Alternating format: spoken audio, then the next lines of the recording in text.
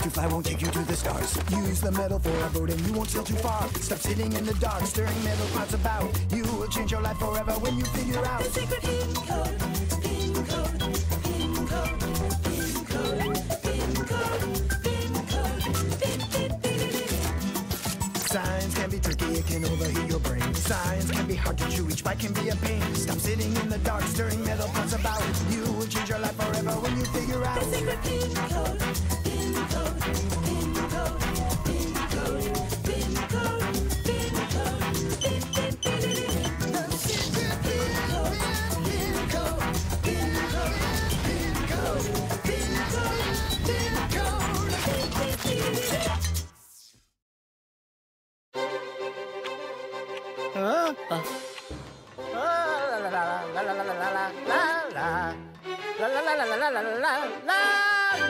So, I'm going to have you in a minute.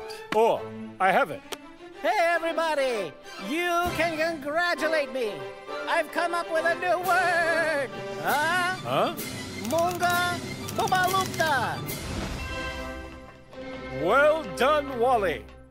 Well, Phenomenal. I would never even have thought of that. And I couldn't even pronounce it. Oh, what strength. Well, yeah. Such a powerful sound. Yep. And what exactly does Mungabubalupta mean? Nothing. It's just a word. That's all. Sorry to step on your doozy, huh? But the science of semiotics won't give me a pass. Semiotics is the study of signs. Signs can be very different, but with each of them, there are three elements. Signifying, the actual sign. Signified, example, the object. And the process itself, which connects the signified and signifying cognition. Therefore, as a rule, there must be an outside observer or witness. This is very important. Without someone perceiving a sign, a person, a group of people, a nation, a community, it cannot be a sign. For example, if a driver sees a stop, then he realizes that he needs to stop.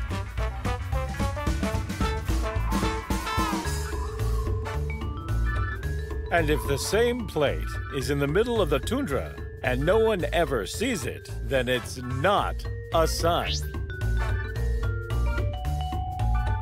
Any word is also a sign that a certain group chooses to mean something.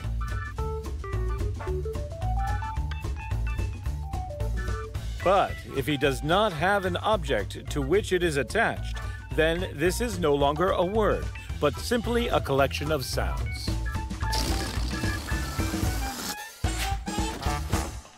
So my Mungabubalupta is just an empty sound? Well, I'm afraid so. Like, for example, brr or pute. Mungabubalupta is not some kind of poo, and especially not brr. It's very much a word, which means... It means... Find an object. Get a word. It means...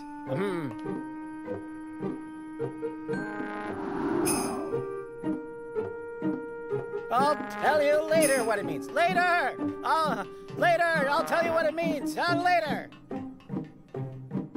You find an object, get a word. The rest would follow, surely.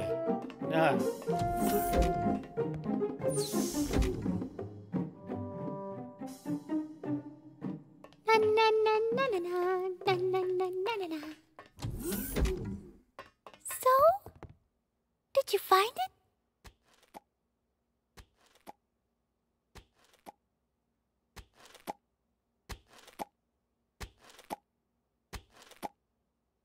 Yeah, almost. Do you want me to help? Yes, please.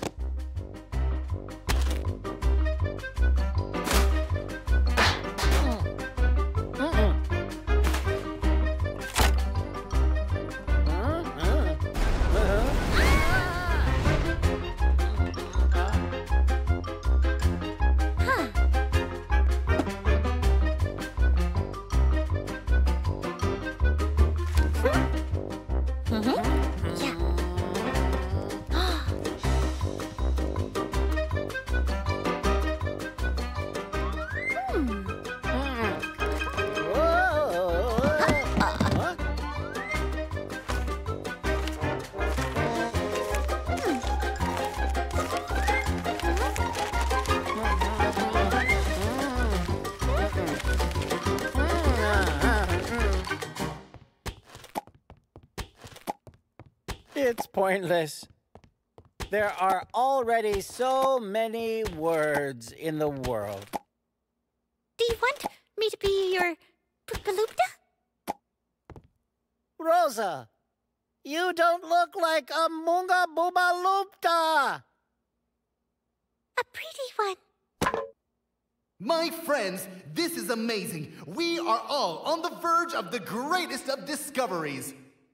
This is just incredible, phenomenal, squared, cubed even. Ooh. Here comes another little lecture. And no mistake. Consider that our solar system has been studied and no longer contains any high-profile discoveries. In the center is the sun, around which there are 8 planets rotating and many other objects remaining after the formation of this system. Some of these remains are in the form of pieces of ice from the methane, ammonia, and water forms from the Kuiper Belt. But recent studies of objects in the Kuiper Belt revealed an interesting pattern. Some of them showed the same strangeness in motion. Explaining this strangeness, if you add to the calculations, there's a new planet, about which previous astronomers simply did not suspect. Such a planet would be 10 times heavier than the Earth and would move along a strongly elongated elliptical orbit, making a complete revolution around the sun roughly every 50,000 years. Of course, this is still a theory, but the probability of error is estimated at only 0.007%. To confirm this theory, you need to find a new planet in the telescope. Given its huge orbit, this will take at least 5 Earth years.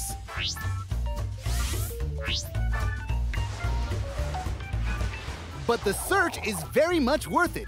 If successful, the reward would be a 9th planet in our solar system. Can you imagine? A new planet? That's just mind-blowing. Great news, colleagues. And what should we call it when we find it? I hadn't thought about it, but I guess maybe we could... Wait. I think we all know what we're going to call the planet. Well, let's get on and find it. Hmm? Yeah! Oh, yeah!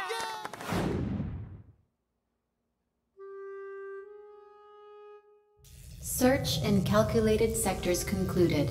New planet not found. Repeat. New planet not found. Well, these things happen. Yeah, but 8 planets is not bad either. Who'd believe it? Such a small margin of error and it worked!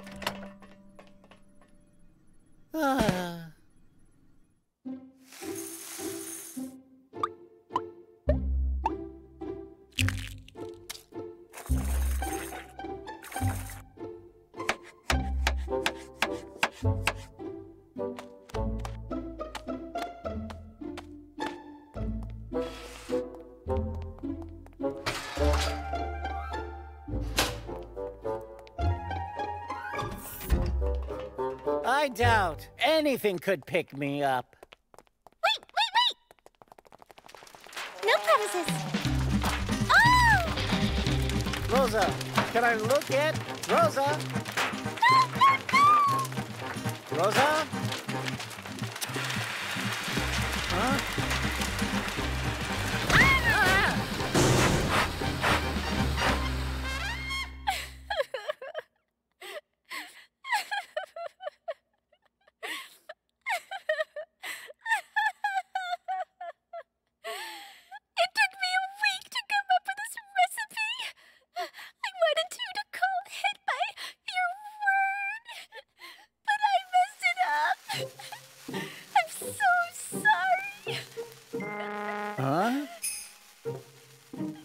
But you know, that's what it is. Are you serious? Never been so serious. This is a typical Mungabubalupta. Mungabubalupta? As soon as I saw it, I recognized it. That's it. We found the Mungabubalupta. Mungabubalupta. My dear friends, this is truly incredible!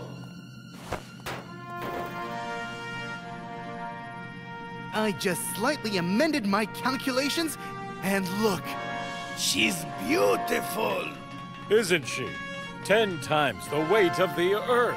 Everyone, Mungabubalupta. Mungabubalupta.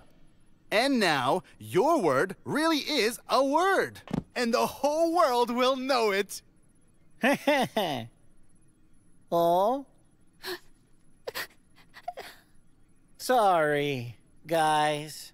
But I already found a meaning for my word. Rosa, could you demonstrate our Mungabubalupta? Look! Look! Look! Look! And we don't need another. Oh! Here it is! And what do you think? Nibiru. That's good too, I guess.